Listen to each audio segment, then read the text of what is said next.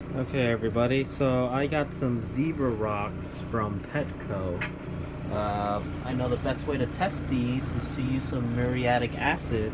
So I originally put some vinegar on there and it didn't really do anything. I couldn't really tell if it was fizzing or not, so I don't know if it was safe for the pH levels on my fish tank I'm trying to set up.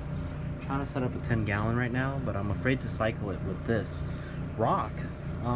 So see a lot of mixed reviews in the forums, but I did end up purchasing the muriatic acid.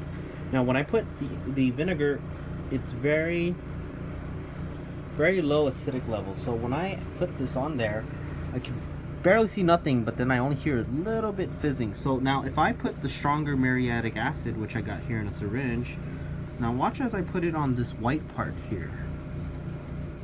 Let me see. Instantly starts to bubble. See that? So that's gonna definitely do some damage to your pH and water levels. See as it just kind of just scales down, it just kind of fizzes around the rock. Even this rock too, if I can get a better view here. So you can even hear it sizzling. See, look. So I'm definitely gonna return these rocks. It's not for my fish tank. Look at this one, it starts bubbling a little bit. The black not so much. Whoops. But as it travels down, it does sear it. Look at the white parts. White parts all have some kind of like specific rock to it.